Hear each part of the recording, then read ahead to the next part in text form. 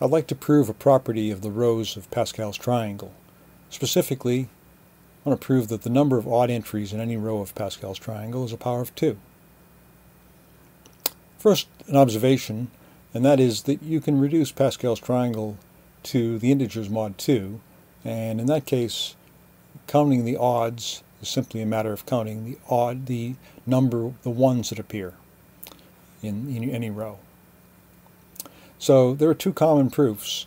The first is to take the expansion of 1 plus x to the n and look at the coefficients of that expansion. You can show that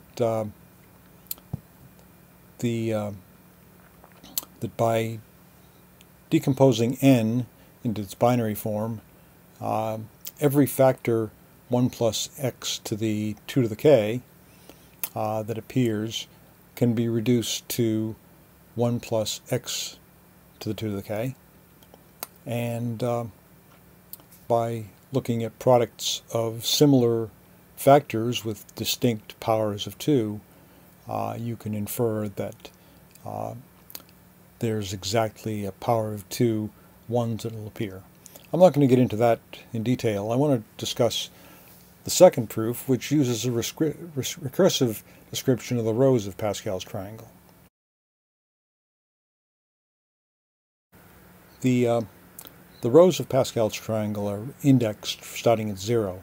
So what I'm labeling as P2 in this image is the first are rows 0 through 3.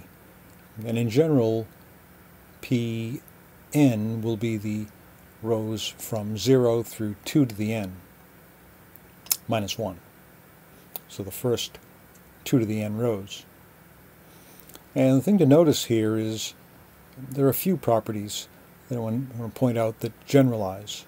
First of all, if you look down to row 4, and for that matter rows 2 and row 8, although 8 is not written in, what you see is a row with no ones except for the 2 end ones.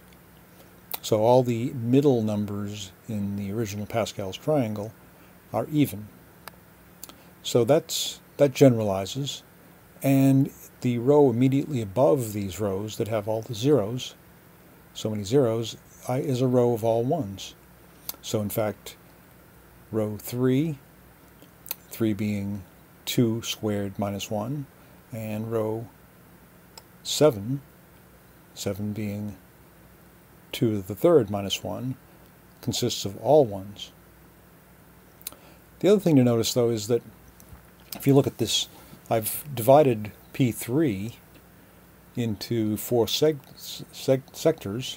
P3 has P2, of course, as its first half, and then copies of P2 appear on the bottom left and the bottom right, with the middle all zeros.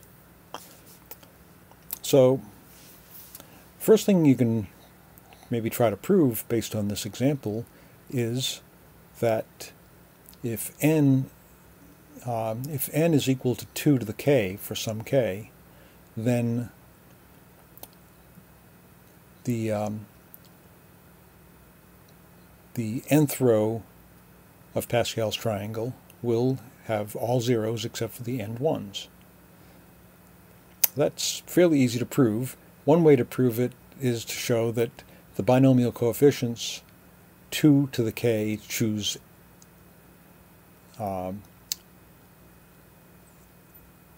m for any m strictly between 0 and 2 to the k is even.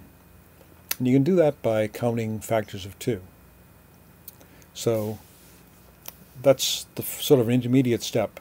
Once you have that, you can also infer from that that the row immediately above is all ones. By definition, Pn is rows 0 through 2 to the n of Pascal's triangle.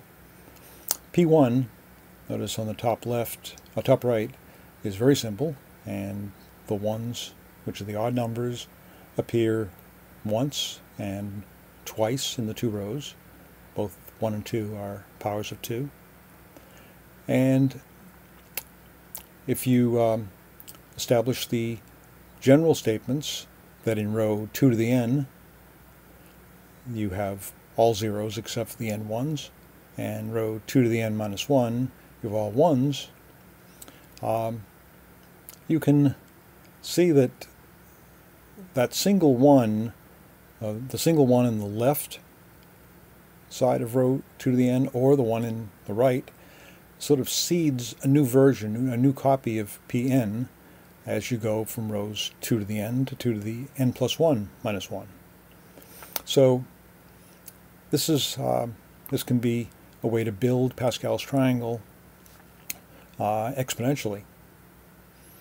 And the thing to notice is that you can now use an induction proof to prove the general statement. Certainly the property is true for P1, that's the basis, and if you assume it's true for Pn, which is that all the rows in Pn have a power of 2 number of ones in any row, then if you look at Pn plus 1, all the rows from 2 to the n, row 2 to the n to 2 to the n plus 1 minus 1 are just going to have double the number of ones as Pn. And 2 times a power of 2 is a power of 2. And there you are. So that proves the general statement. And it really only requires a wordy proof for this property of row 2 to the n. So that's it. Bye.